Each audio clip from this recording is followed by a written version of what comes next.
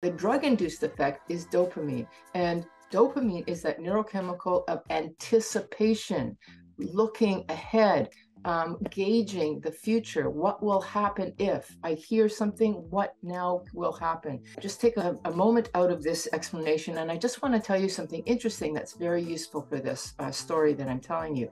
A person who has schizophrenia, in other words, they have hallucinations where they hear things, auditory hallucinations or visual hallucinations. They see things that aren't there and hear things that aren't there. These are endemic in a person who has a florid episode of a schizophrenic episode. There's essentially too much dopamine in a particular part of the brain, and yes, in another part of the brain, the forebrain, there isn't enough, or this is how we understand schizophrenia. There's not enough in one part of the brain and too much in another part, and that's the part that gives what we call those fluid psychotic aspects of schizophrenia. Too much dopamine.